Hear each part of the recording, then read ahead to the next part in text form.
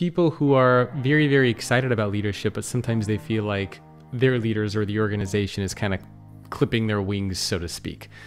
Do you think it's important for a leader who feels like they're not unable to unlock their full potential to move elsewhere, or to try to figure it out within the company that they're already a part of?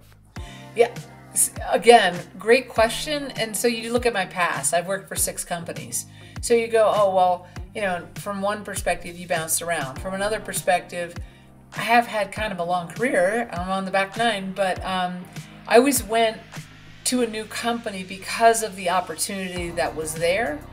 And so I'm a strong believer that it's okay. You don't have to work for the same company for 30 years and go from the bottom to the top every time. That's just not, that's not the reality that we live in, right? Yeah. However, I do think there's this notion of organizational patience. I've had to actually develop some of that myself, because you can't just peel out and go get a better offer every time something's not going your way. And I mean, we all know we're going to bump into leaders that don't necessarily bring out the best in all of us. And I think developing this notion of, resilience and how to deal with that is super important for the longevity of a career, but also to develop the empathy for those people that you start to manage, of what are the things that you need to avoid because they didn't work for you. You don't want to repeat history and make the same mistakes that your bad managers made, right?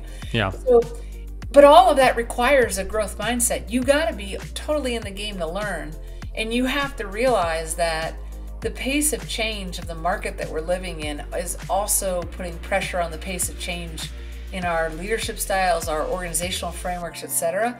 So the bad boss that you're working for today, with the exception of if I'm on the senior leadership team reporting to the CEO who's not going anywhere, I always tell middle management, like, it's literally anywhere from 90 days to 18 months could be the time that you have to deal with this, and that amount of time is not that long. You can almost hold your breath for that long. So muscle through it and see what you're going to learn and how you're going to apply those learnings as the takeaway.